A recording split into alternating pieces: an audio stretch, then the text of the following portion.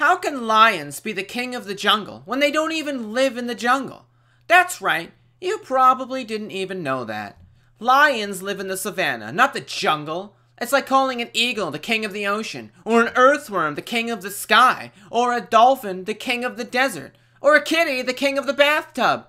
None of those creatures inhabit those habitats, including the aforementioned lion. So it makes no sense for them to be called the king of the jungle. And how can an entire species be the king of something anyway? A king is a singular monarch ruling over a designated territory, not a group of something which happens to be the most regal looking in that particular area. There can only be one king, like how Elvis Presley is the king of rock and roll, Michael Jackson is the king of pop, and Budweiser is the king of beers. So let's put an end to this nonsense, shall we? And if there is one species which we must crown as the king of the jungle, it should obviously be the snake. They bite, they can strangle you to death with their bodies, they slither. Don't ever underestimate the effectiveness of the snake's elusive slither. And most importantly, they live in the jungle. In conclusion, lions are not the king of the jungle. Maybe snakes are, but it would still have to be one snake, and we would have to get a crown on its head somehow.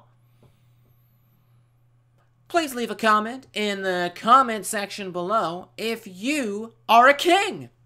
I'd love to hear about it. And don't forget to like this video. Don't hit the like button though, because that will only encourage other people to watch it. And they aren't smart enough, because you are very smart. Because you watched this video all the way to the end. You didn't get past the part where you did a web search or a YouTube search for King of the Jungle, and then you saw a guy's face and you were like, oh, he's gonna just explain why the lion's called the King of the Jungle, and there's gonna be like some music in the background. He's gonna show pictures of lions. Hey, it's just a guy talking. He's not even saying anything that makes any sense, because he's not smart enough to get it.